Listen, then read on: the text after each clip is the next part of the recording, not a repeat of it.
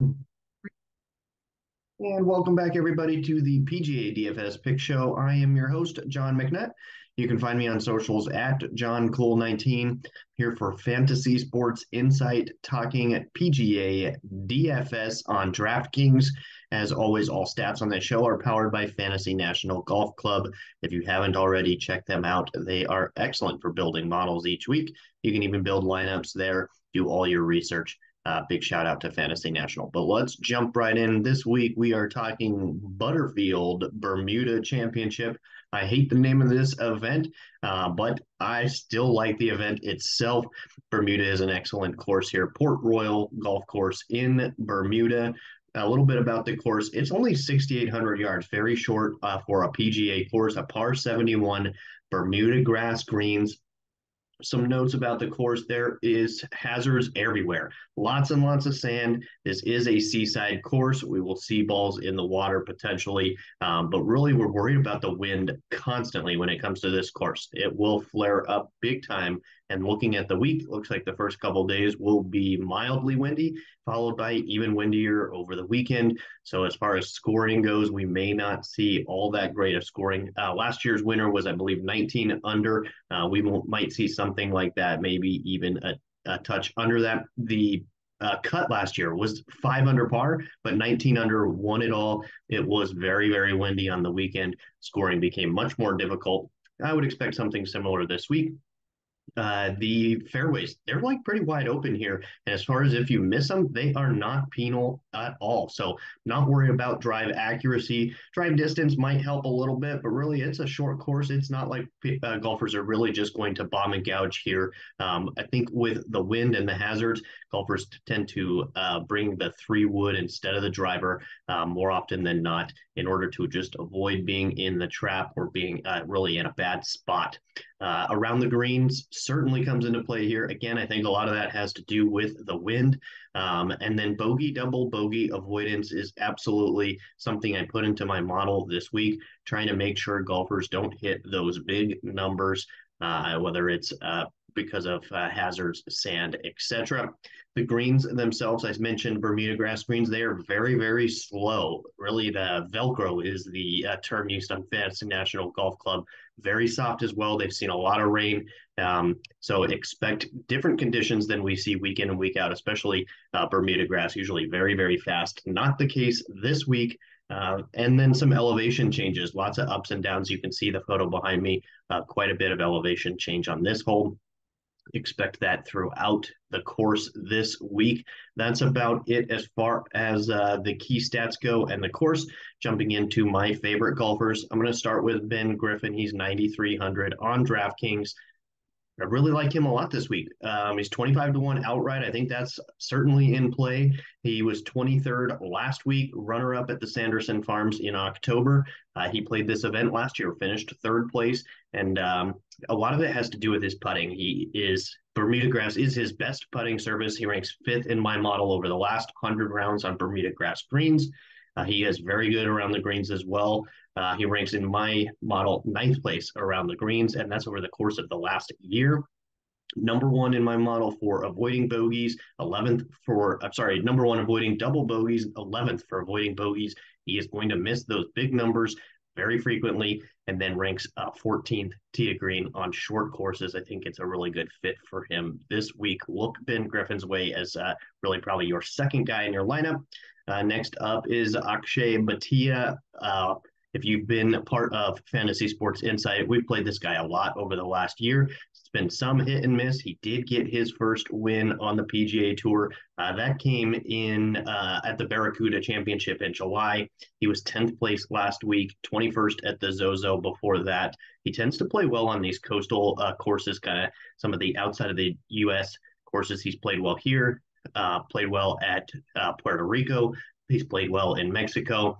He finished 17th at this course in 2022. He's a very good ball striker, ranks fourth in my model over the last year. He does struggle with the putter. He's outside the top 100 when it comes to putting in this field, but really he can crush it. He scores really well on par fives. I have him ranked second overall. Scores on par fours. I have him ranked second there also, and he's 10th in good drives gained. There's a lot to like for Akshay. If he can get the putter rolling, he absolutely is in contention to win this event. So look his way as well. I think he's a great place to start your lineups at 10K on DraftKings. Now, if you want to fit one or both of those guys in your lineup, you probably need some values, some pivot plays. I'm going to start with Scott Piercy. He's 7,200 on DraftKings, 110 outright to win. I don't really like that very much. I think Scott Piercy is not primed to win this week, but I certainly think he makes a lot of sense in your DraftKings lineup. He was 23rd last week. He was 42nd at the Shriner in October.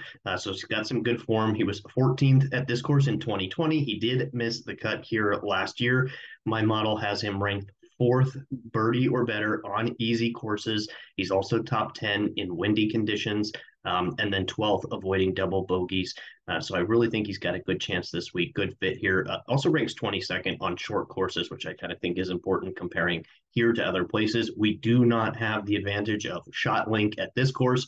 So we lose some of the stats we typically see at other courses, but using things like easier courses or even the short courses, things of that nature, coastal courses, looking into those gives you a good idea of some comp courses and a better course fit. So I like all that for Scott Piercy this week. One more golfer not shown on the slide. That's Kevin Roy. He is only 6,700 on DraftKings. He's 200 to 1 outright. I think he's got an excellent chance to top 20, top 30 this week. Very good ball striker. He also likes short courses. He pops in my model a lot. So look for Kevin Roy as another option there. Cheapo at 6,700. Some pivots. I usually don't mention 10K guys as far as pivot options in this slide, but I'm going to start with Adam Scott here. There are 4 golfers that are 10,000 and above on DraftKings. There's 2 of them. He's the third highest projected ownership. So I think that's pretty significant, I think, for the highest priced golfer on DraftKings.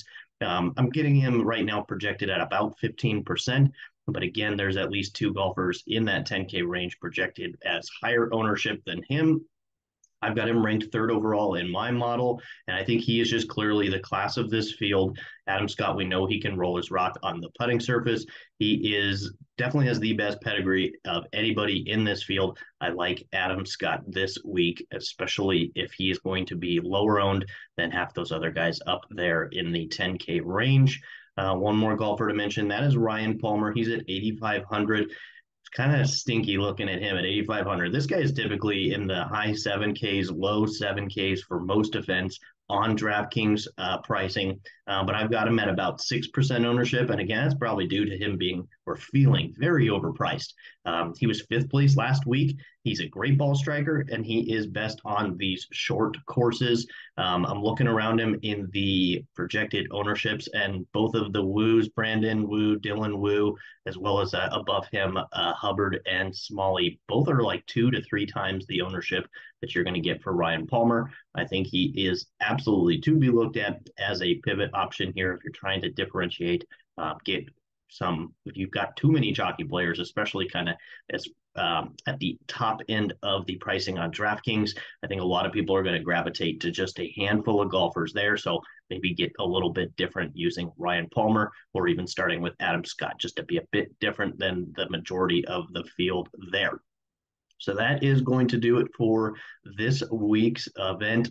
I'm really excited to announce that we are doing a special through the swing season starting this week. If you use the sign-up code swing season on our website, you'll get a free week of golf. You can use that up to 3 times. So use it for the rest of this swing season. There are at least 3 events here between now and the end of the year. I believe there'll be a 4th one in December. We'll see what DraftKings does for all of these, but I expect at least 3 events. You can use the code 3 times. That'll get you a free week of PGA in our Discord. What you'll find behind that paywall is ownership projections.